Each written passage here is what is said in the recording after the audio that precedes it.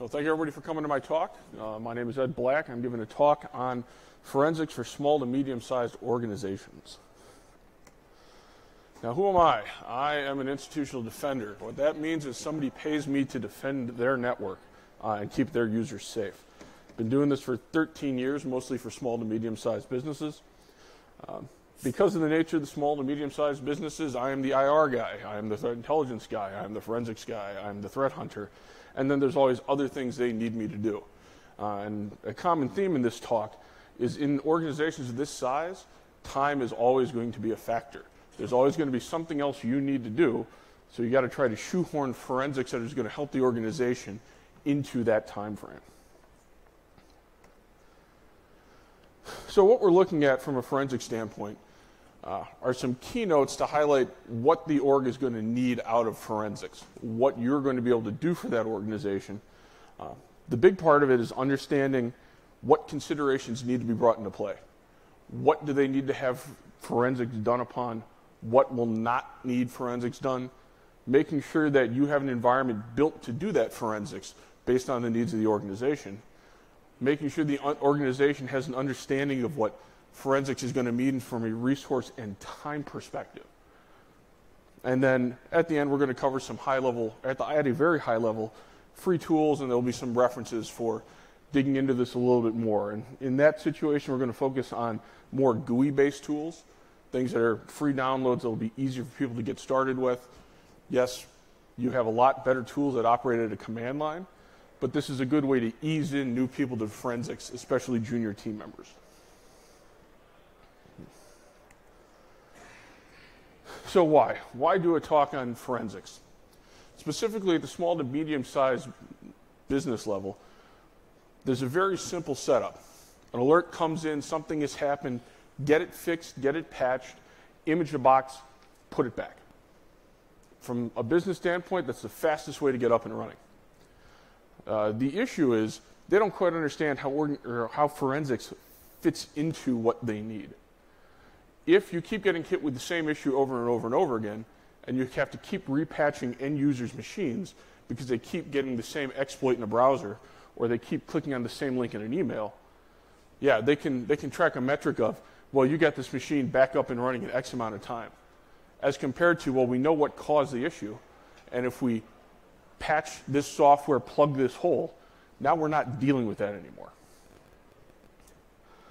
Now, the other problem we have when it comes to this is as technical people, we get there's a time commitment to doing this. Most of leadership and anybody else in the business watches CSI Cyber or NCIS. Gibbs comes down, Abby, here's this laptop hacked into the NSA. Within 45 minutes, she's done it, they have found the bad guy, and everybody's going out for beers. So there have been times I have faced, and I'm sure other people who are in this space have done the same. We think somebody has done something bad. Here is their laptop. We need you to prove to legal by end of the day that was the case. Well, what did you think they did? We have no idea.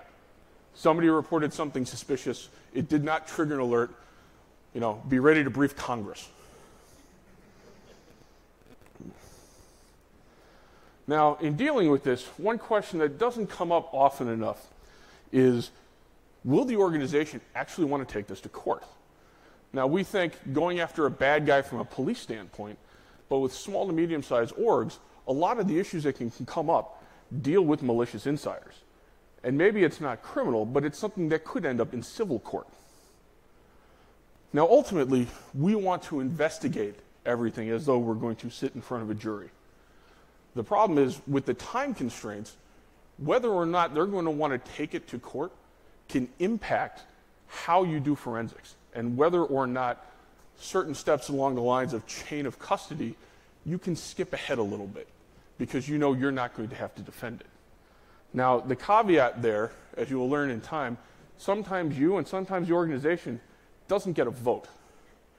If you're dealing with the malicious insider or some criminal who has done something publicly, or if the FBI shows up and says, hey, we saw this beaconing coming from your system, we need to examine something, all of a sudden that could go up there and your organization may not want it, and you're still sitting in a dock explaining to 12 people and somebody up top of you what happened. Now, looking at that question, why would an organization not want to send it to court? I mean, from my standpoint, we have a chance to get the bad guy. In some situations, we can actually identify who that bad guy is. And trying to defend my network, I want to make an example.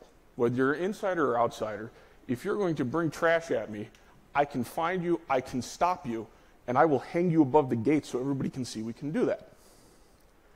So from a business standpoint, why not?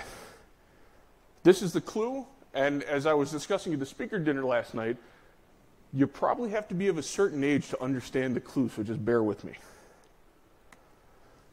This right here is why the company or the institution may not want to go to court. Somebody from the audience help me out. There is no way I'm the oldest person in this room. Yes. Okay, very specifically though. Thank you. Brand from Goonies. Mr. Cable T. Thanos over here. His character was named Brand.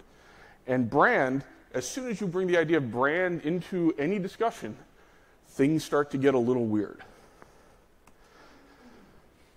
This is, from an information security standpoint and going public, the great inhibitor. See, when I look at the crown jewels of an institution, I think of things like, all right, my domain controllers. What file servers hold company secrets? What systems are the priority systems?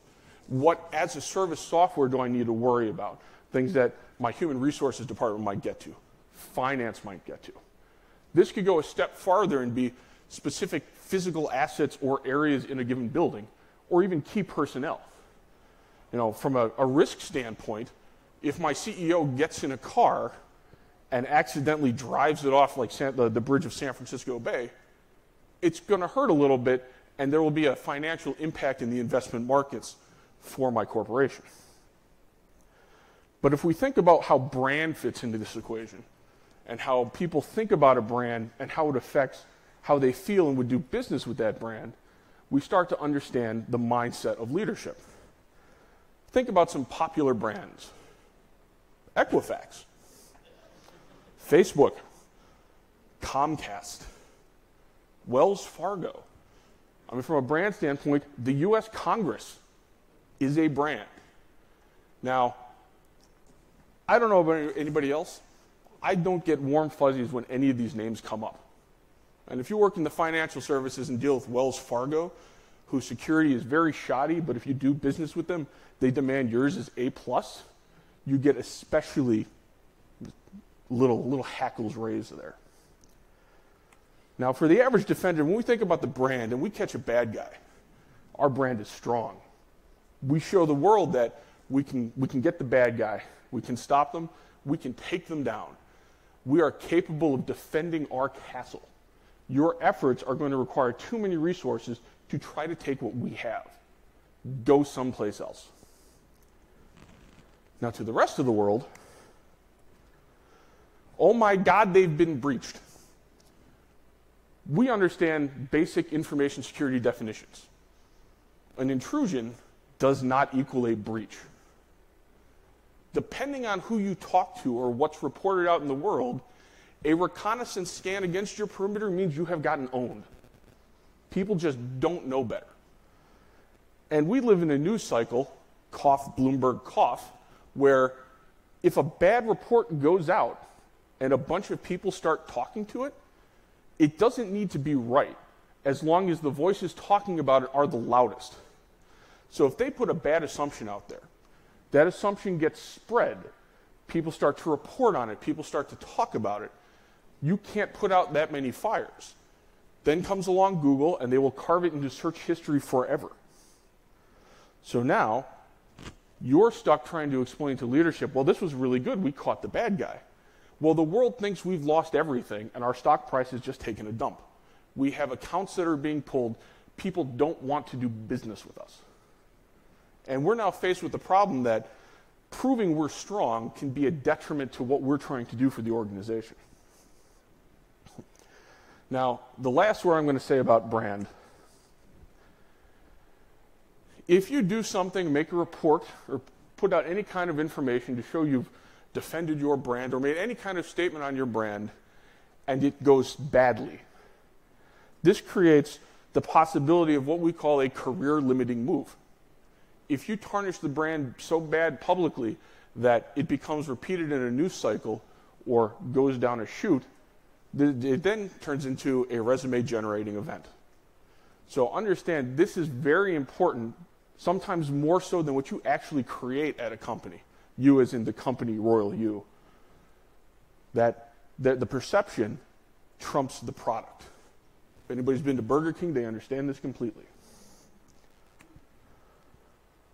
All right. Now, forensics, I enjoy forensics. I like puzzles. I like being able to figure out what the bad guy did so I can put a defense in place that I know is going to work. For those of you who were in the previous talk that was in this room, the idea is there's millions of vulnerabilities out. Patch the ones that hurt you, right? If I get a vulnerability because I have one server that has a bunch of lows tied to some product we have uninstalled but there are leftover registry keys, patching those doesn't keep us safe. Forensics will help us identify what happened so I know what defenses to put in place to keep us safe. The biggest part of forensics, especially in a small to medium-sized org, you need to understand what are you capable of doing. What do your tool sets allow you to do? What do your skill sets allow you to do? So it is the old adage spun for forensics. What can you do? What can't you do? What needs to be done and you'll have to get help to have it done? And can you tell the difference between those three things?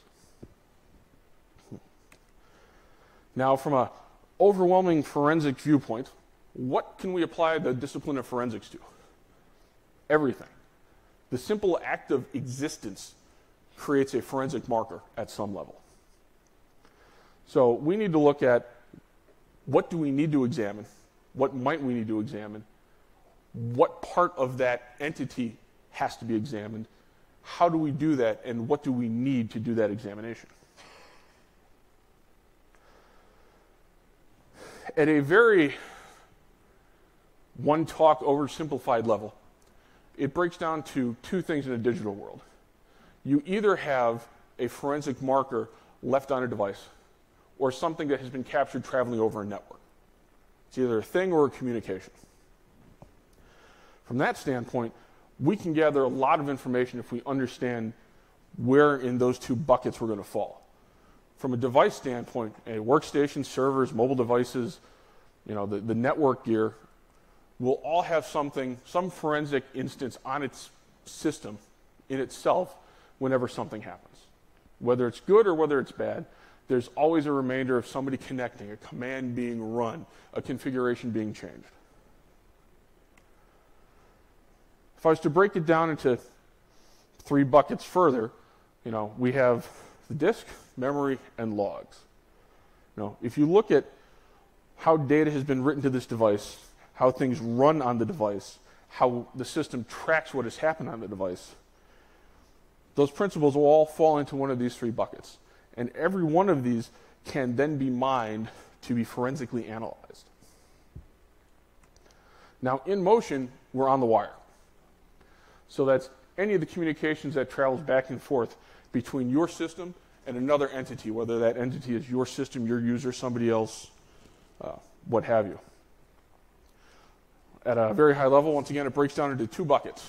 You either get the full packet capture, the absolute complete transmission of data between two systems. And then you have net flow, which in short order is metadata. It's not what is transferred between systems. It's what were the systems on each end, how much data was transferred, what ports were being used, what protocols were being used, and how big of a transmission was it. Now, logs. A lot of people, I have logging in my organization.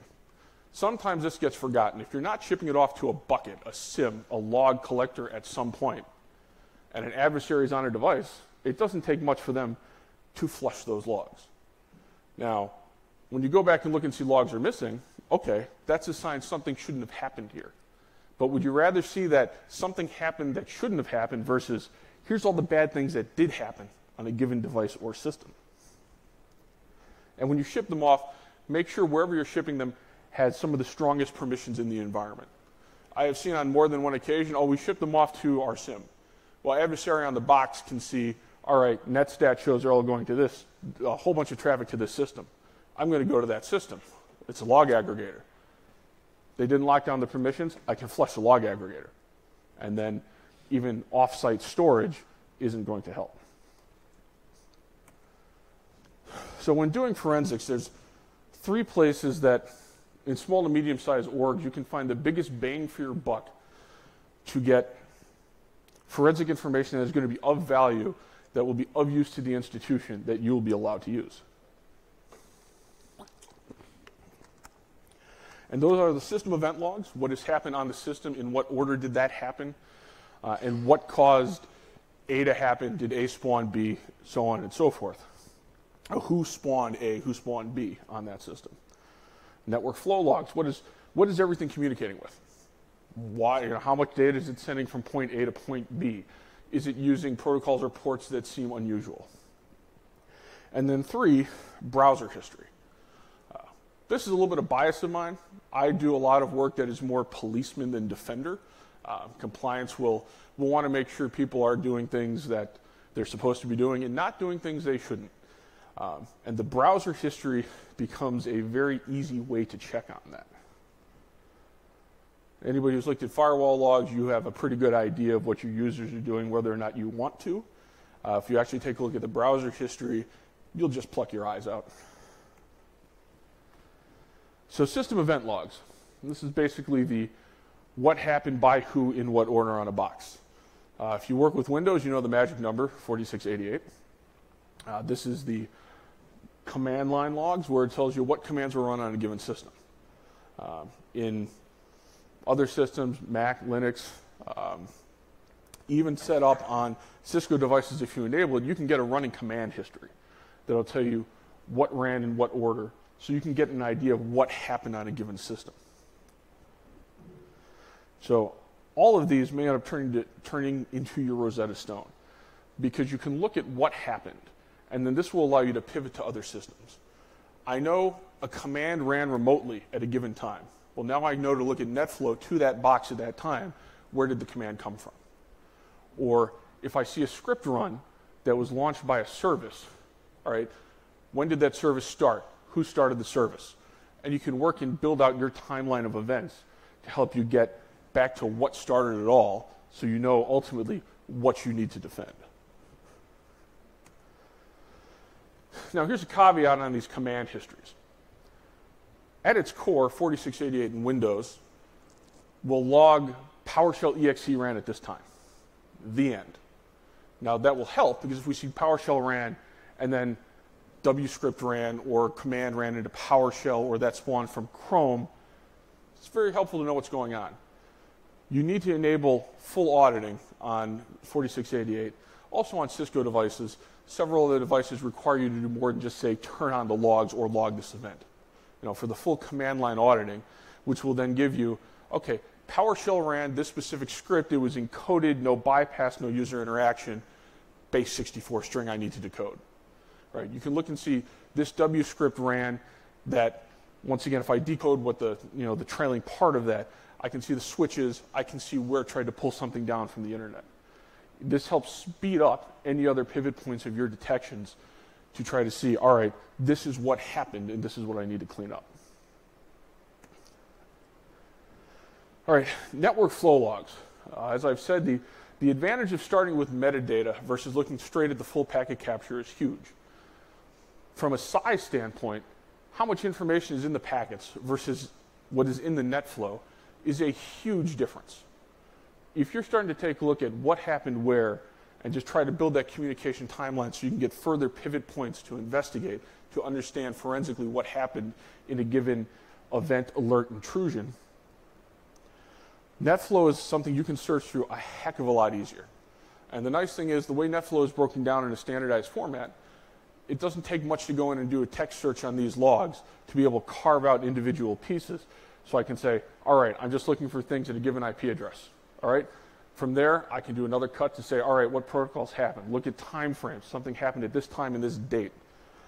And from there, you can say, all right, if I can identify this traffic happened at this time between these systems, Now, I can either pivot and go look at what happened on the previous system, or if you're collecting your full packet capture, that's the point to go in and say, all right, I know the traffic at this time between these points is what I need to look at.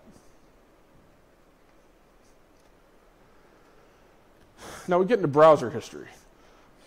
As I've said, this usually comes up through legal, compliance, governance, somebody checking on what the employees are doing. This always gives me a little rash for any Battlestar Galactica fans. Adama's idea of the difference between a soldier and a policeman. I view myself as a defender as more of a soldier. I would love to be able to give compliance access to go be the policeman. From a technical standpoint, I get to be the bad guy on both ends.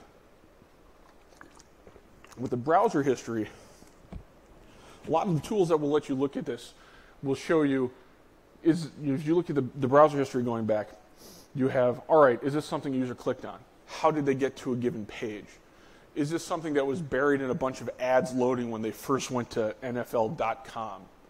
It gives you a chance to look a little bit deeper, see how much of that communication was there.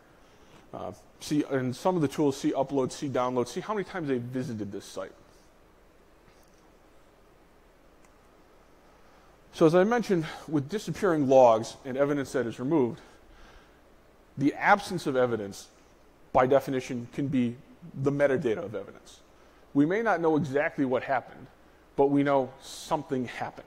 Either there's a configuration issue on a system, or somebody is trying to cover their tracks. Now, a couple of examples are, one user could have been caught doing something they shouldn't have been doing from an insider standpoint. Maybe they were looking to take private IP and take it to a new employer with it. Well, eventually that user is caught. Now, somebody else who's doing the same thing might realize, hey, I don't want to be caught doing that. All of a sudden, when we investigate that user, despite working and doing business regularly, they haven't used a web browser in a month, according to the records. They haven't made a phone call on their mobile device in 2 weeks. They haven't received any text. They haven't used it to look at email. Ultimately, we're not going to know what they're doing. But the idea that somebody who works at my institution isn't using any of their electronic devices throws a flag up. So now we're going to talk about the tooling in a forensic environment. Now, the rule is, in a small and medium-sized business, every dollar counts, and you're fighting just to get the money to have a proper management system in some cases. The money never shows up as needed until something really bad has happened. And when something really bad has happened, they're paying a lot of money to somebody who's not you to come in from the outside with all the really cool tools and do the looking. So as you look at what tools you're going to be able to put to use to help build out these root cause analyses so that you can better defend your institution, we're probably going to look at free. Because we're fortunate that as far as free tooling goes, in the defense forensics and incident response space, we have some of the best tools written by some of the more dedicated people who keep them updated. But when doing any of these investigations with the idea that there is an adversary potentially inside, we can talk about the secret weapon, and that is my little notebook. Whenever I'm doing an investigation that could be something I need to rely on later, especially knowing that the golden ticket for an adversary is to be on the communication system. So they get your Slack, your email, they see, hey, there's a phone conference being spun up because there's something going on and I need to know if I'm made. Oh, look, there's the conference number, there's the dial-in. Any communications you set to try to clear out whatever's going on, any emails that have your notes, if you're posting documentation to a wiki or a ticket management system, bad guy can potentially see all of this. Unless he's Tinkersec walking out of your server closet with your domain controller, nobody's going to come see that notebook, right? Ultimately, you're still going to use electronic communications, but it's easier to keep anything sensitive limited to an eyes-only physical medium. Plus, should you ultimately have to go to court in one of those you don't get a vote cases, now this may be your first time, a handful of times you're sitting there, because usually it's outside forensic groups that are brought in, but if you're the initial incident responder, you may end up in that box.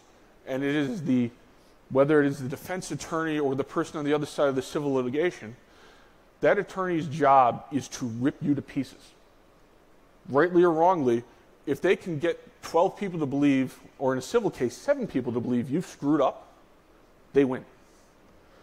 So one of the goals of that notebook is you only put things related to that investigation in that notebook. So if people start talking about other things that could happen or say, I want full discovery, it's like, it's all right here. All, from that discovery standpoint, legally, everything I've done is in that notebook. And then email communications are usually tagged in a certain way so legal can pull those. You don't want it mixed with other notes where potentially you are not as careful with your language or your shorthand or you're referring to something else that happened that they could try to use to discredit you or your organization. Now, as we talk about the free tools digitally, there's a rule. There's the free beer rule versus the free puppies rule. Free beer is great. I pop the cap, I take a drink, it's easy, it's done. Free puppies. Somebody has given me a puppy, this is great. I need to house train it, I need to spend time with it, I need to see it gets its shots. Ultimately, there will be both a time and money commitment involved, even though it's defined as free. Now, with a lot of these tool sets, somebody can put something out there, and they're like, I have done something good, I am done. And because they're not getting paid for it, these things might not get updated. So over time, perhaps you're upgrading from Windows 7 to 10. Do these free tools still work? Their browser version changes. Does it still work? Was a bug or a coding error found in there, and then it just never got updated?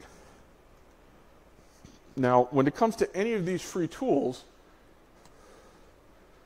how do you get to Carnegie Hall? Practice, practice, practice. If you have a forensic investigation that needs to happen or something comes up, and I've got this browser tool, I can take a look at it.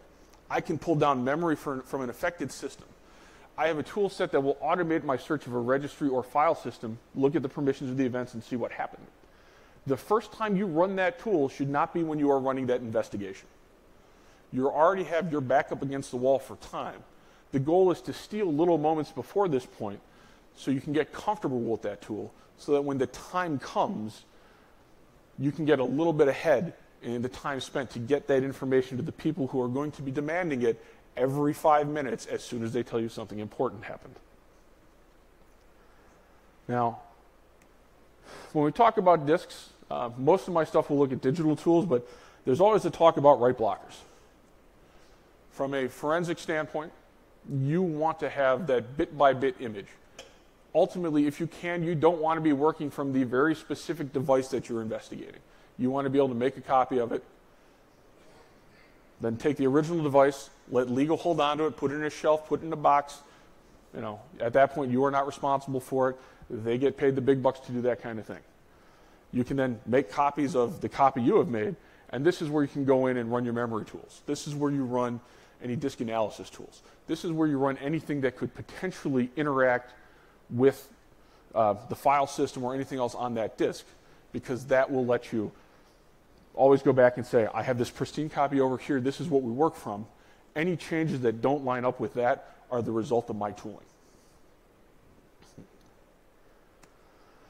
All right, when we look at imagers, anytime I see resumes come across our desk whenever we try to hire, and people talk about doing forensic imaging or forensic disk work, it's almost exclusively forensic toolkit. Now, that's not a knock for any other vendors, except to say they are really, really expensive. And Access Data offers a free version of the forensic toolkit. It is a slightly older version than whatever the latest is. You don't have all of the bells and whistles turned on, but it gives you enough to get your fingers underneath and get in and take a look at what you have on that disk. So from a high level, okay, the image is a little offset here, but this is where, in combination with the write blocker, you can make that disk image. You have the option to go through, take any images that have been made by somebody else already, hook them up, and do your investigations in there.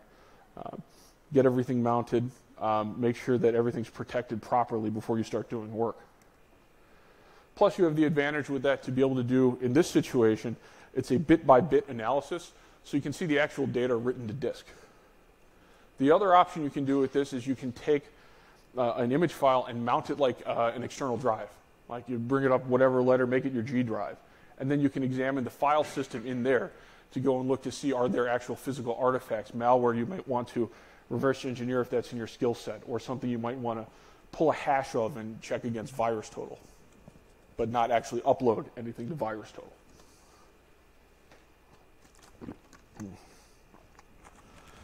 Now, looking at memory, I know there's a workshop on it this morning. Volatility is usually the de facto standard tool that most people talk about.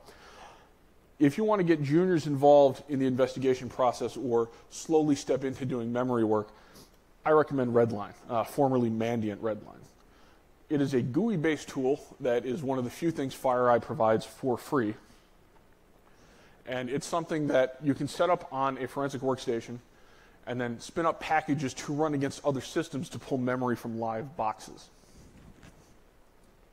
Once again, with your notebook, document when you're doing that. So if people look at, hey, I see these events, that was me, this is what I did, this is why it shows up on the disk. It gives you a couple of options. Just give me your standard core things that might trip up when I'm seeing memory, the things I would normally look for. There is the give me everything option. I want to know everything that has happened in memory on this box. There is, I have a bunch of IOCs. I found them maybe doing forensics on one box, maybe the FBI told me, maybe an information sharing center said, hey, we see this going through your industry.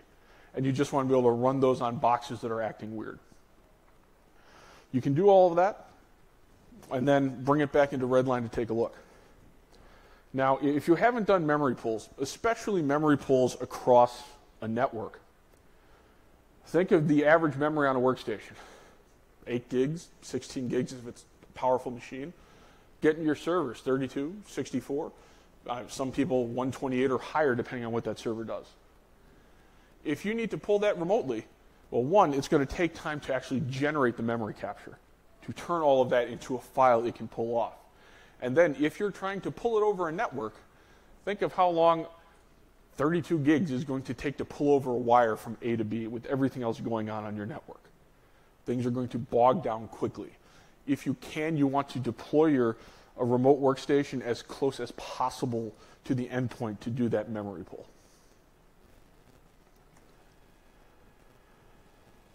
Now, the advantage of Redline here is it will put a visual timeline of what happened in memory. So it's okay. A little bit hard to see. I apologize for that. But what we have is a couple of options here I'm going to focus on. One, it lines everything up by timestamp by default. So this is what happened in this order according to what we found in memory. You know, it'll give you like a field, a basic summary of what it is. Like these executables have ran. These are the process IDs tied to them, which you can use to match up with any EDR tool you may have. And more importantly, it'll also show you where did this run. One of the great mantras about common Windows executables is this is something a bad guy is going to try to dupe. But if I have a malicious svchost.exe, I can't dump it in Windows 32 because the system processes that rely on the regular one will break and I will crash the system. So unless that's my goal, it doesn't do me anything. At the same time, I also know that the service host should be launched by services.exe. If I see Chrome launch it, I either have a developer who's being bad, or this is an adversary doing something they shouldn't be doing. I say that because I have had developers who have been bad in a dev-heavy org, so it happens from time to time. And here's just a further breakdown where, with some of the other options, you can look at where some of the hooks are, what ports are being called out to. In this case, it takes that hierarchical process view. So process A launch process B that might lead into like C, D, and E all on a tree. And it lines them up for you, once again, in that timestamp order, but it also lets you track your process IDs.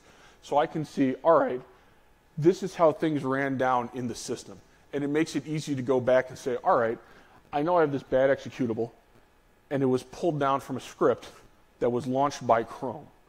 All right, based on that Chrome process ID, I now have a timestamp. And once again, I have pivot points where I can see what else was happening on the box at that time. Where did Chrome reach out to? What was the user potentially doing?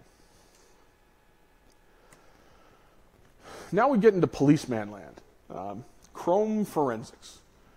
The advantage of browser forensics tools is these are some of the easiest tools to get started with. They are very point and click.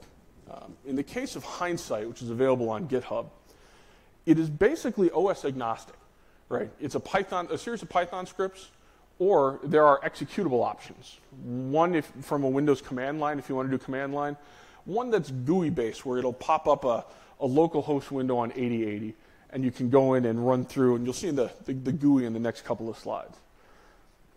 From a free as in puppy standpoint, browser forensics tools like this may be the only thing out there that is actually free as in beer. Easy to run, easy to install, easy to get output that's usable out of them. So from this standpoint, where a lot of the history files are for Chrome, it's standard. Unless somebody's doing something unique with their system, it's going to fall into one given set of buckets. So all you need to do is either run it against that box in the standard profile for that user, or you can export that history file off and then run it on any other box if that's easier. Now the caveat, if you're running this live, if a user has Chrome open, that file is locked and this will error out. Like that needs to be a closed file that's not being accessed in order to make use of it.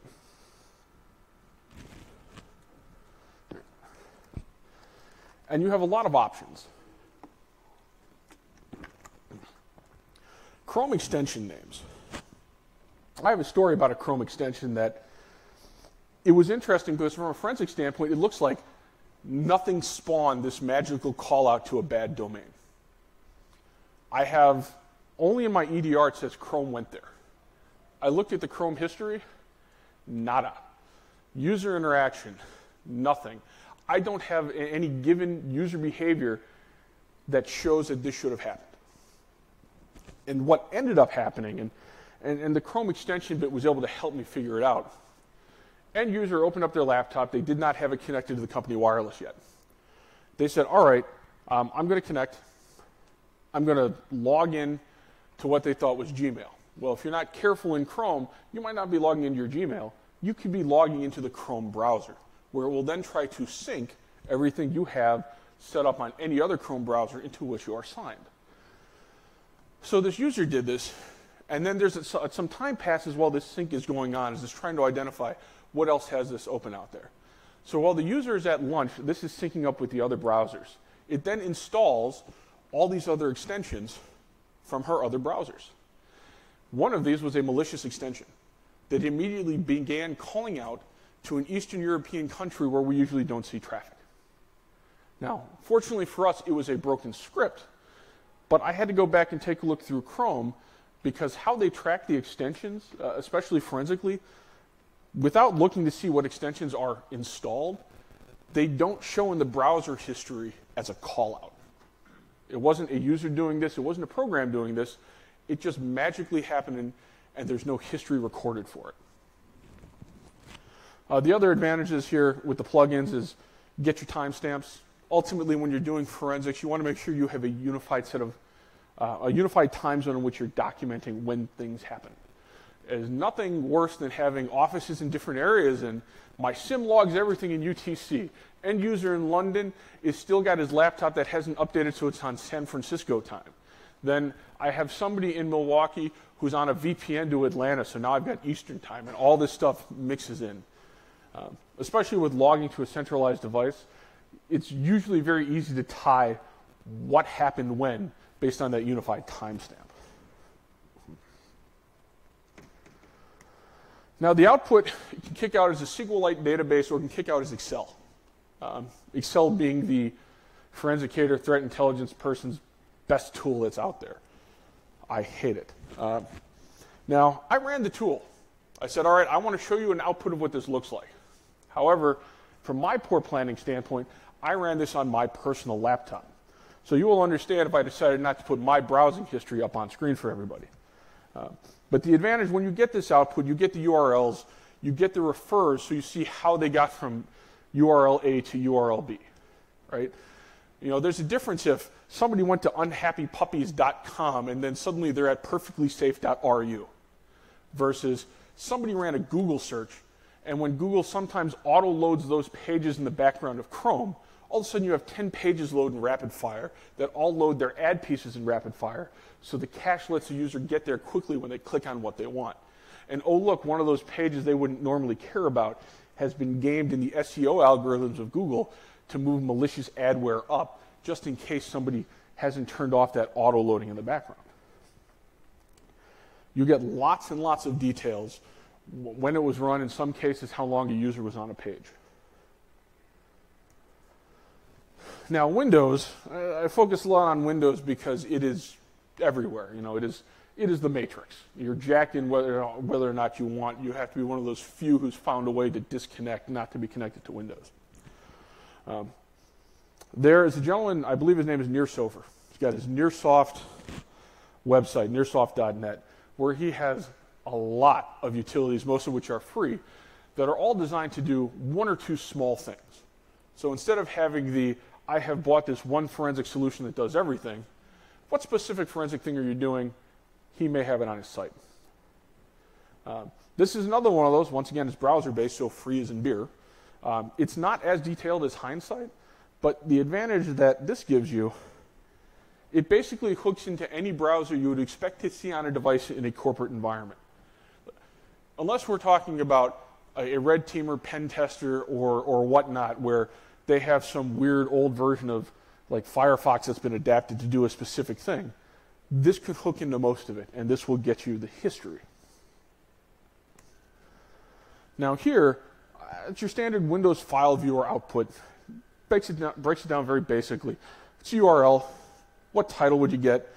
When was the visit? How many times has a user gone to this site? And a couple more little bits of material. Once again, it's easy to use. It's an executable. You click, you run. You can also export that, the DAT file that carries the history to another device, or any of the other history files depending on browser, and run this offline on a different device. It kicks up in almost no time. You have the option to also search to try to speed things up. Let's say I work at Wells Fargo and I'm doing a Wells Fargo investigation. If I don't want to look to see when his browser went to Wells Fargo, I can eliminate any of the internal domains and then just focus.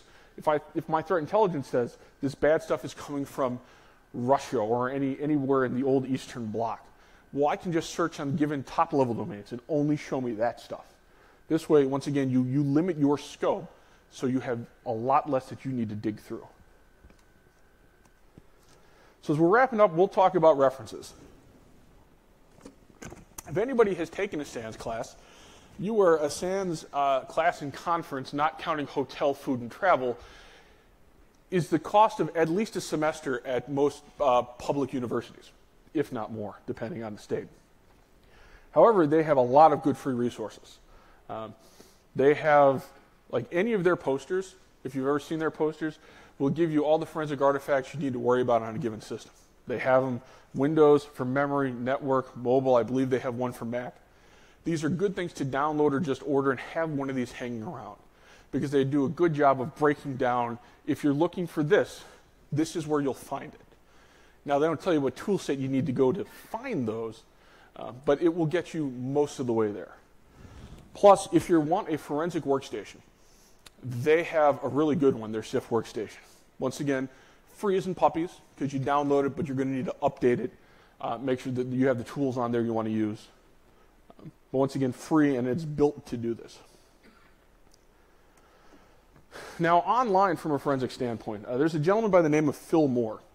What he does that is a huge value in the forensic world is he basically curates articles, tweets, and everything else that's out there and reports on it weekly in This Week in Forensics. And he'll do a monthly rundown at the end of the week, or the end of the month.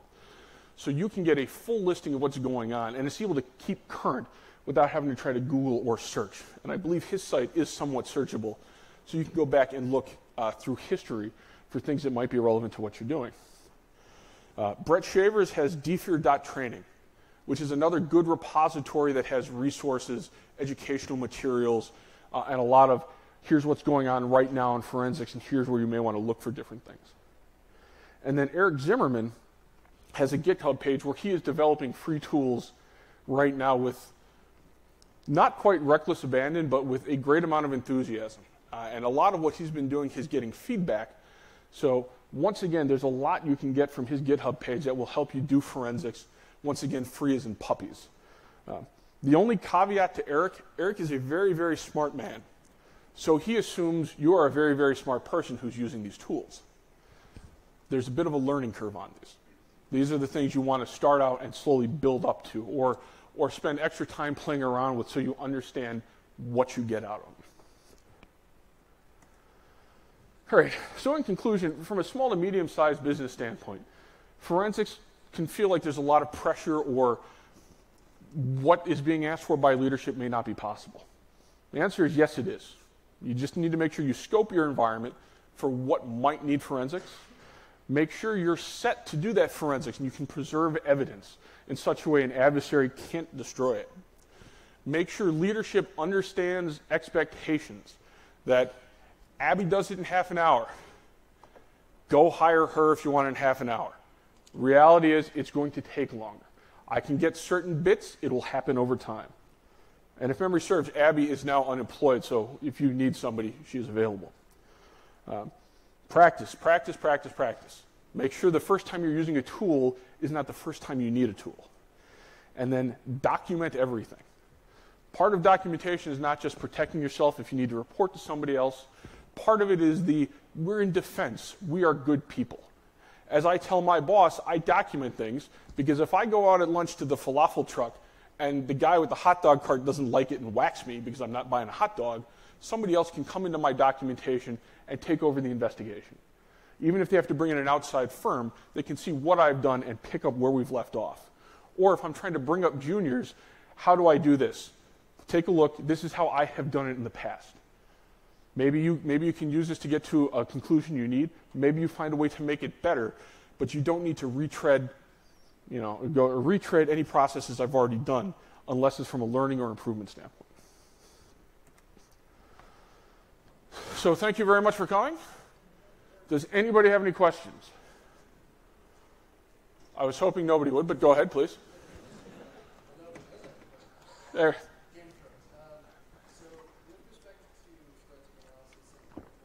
Mm-hmm.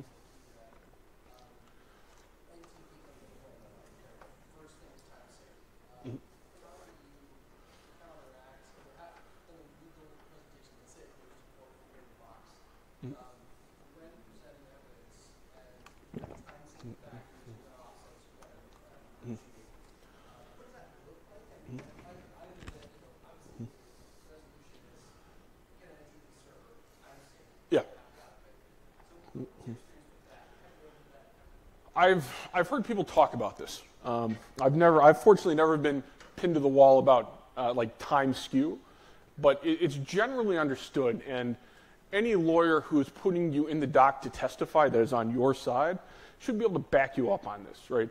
Nothing is, like, from a time standpoint, find me two clocks that have the exact same time, right? Even if you have two pulling from the same NTP server, you could be off by a second, right? Or off by some small fraction. There's an understanding that there is going to be a little bit of drift, which is where the rest of it comes into play. It's like, okay, we see things ran in a certain order, but based on my process examination, things happen in this order, right? I can use that to build out we're aware that there could be this much drift because we also have to account for latency too. How long does it take for my box in Chicago to log to my SIM in Detroit versus my box in Tallahassee, right? The advantage of having a log collector is you can use that as your trust but verify on the time sync, because those log collectors should also be stamping a time this log was received on there. And you can use that to build out your unified timeline to demonstrate, all right, based on this, I can demonstrate latency, I can demonstrate drift. And there is in essence, the reasonable range, right? If I'm off by 5 minutes because I have time servers that aren't behaving or something's not checking in with the time server, well, you've already got a bigger problem than just explaining it to the 12 in the box. But as long as you have things set up properly, that limited amount of doesn't line up perfectly from a timestamp is explainable and understandable, and those 12 people, especially with the aid of whoever's on your side of the courtroom, will be able to understand that, and that shouldn't be held against you. You're welcome. Right, I'm hearing maybe one more if anybody's got one, otherwise we can all go hit the bathroom and get a drink. Yes, no bathroom breaks anybody. Go ahead.